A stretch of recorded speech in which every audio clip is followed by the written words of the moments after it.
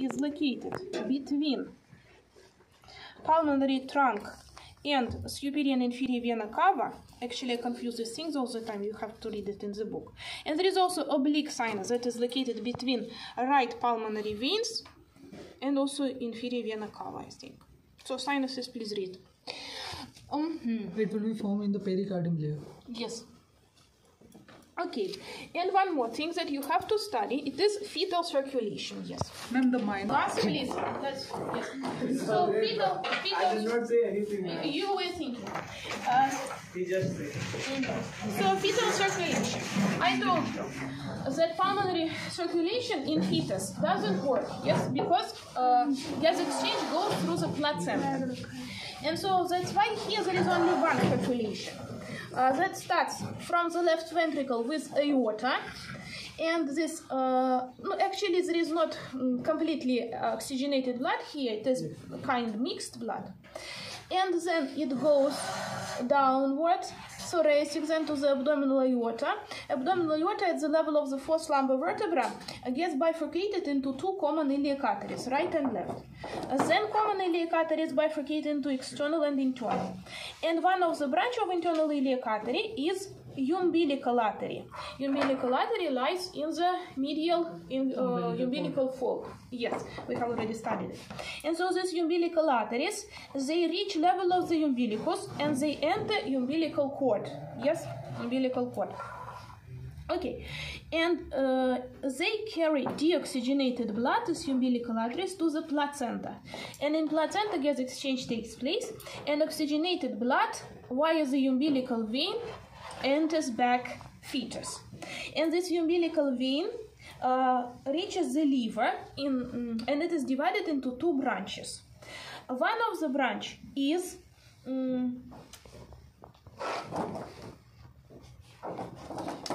arterial duct. No, it's not arterial duct.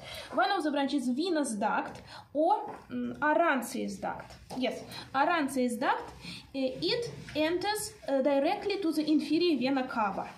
And by the moment of birth, it overgrows with connective tissue and forms a venous ligament. And continuation of umbilical vein, it joins portal vein, and that's why the most oxygenated blood in the fetus comes up to the liver, because liver during fetal period performs very important function of blood cells formation, yes, hemopoiesis. So this part of umbilical vein also overgrows with connective tissue, and it forms a round ligament of the liver, ligamentum teres.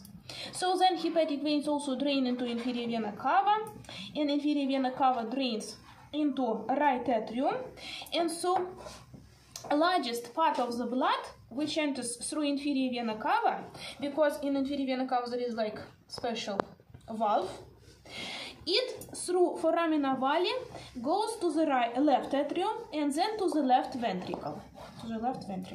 And again goes to the aorta.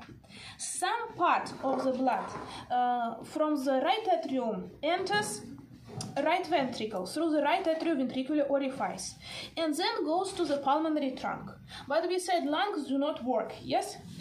That's why again largest part of the blood that enters pulmonary trunk goes to the aorta through the arterial duct or Batello's duct. Here we can see it, Batello's duct. And only very small part of the blood reaches lungs for their blood supply. So you have to know that there are several structures which are present in the fetus and provide fetal circulation.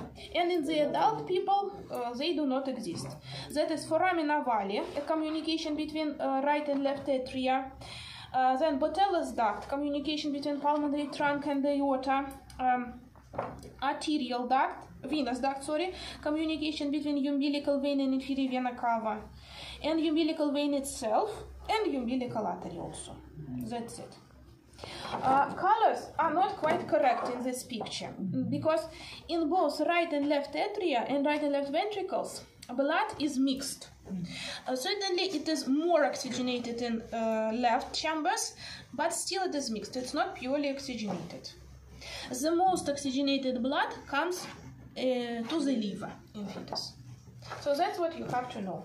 Any questions?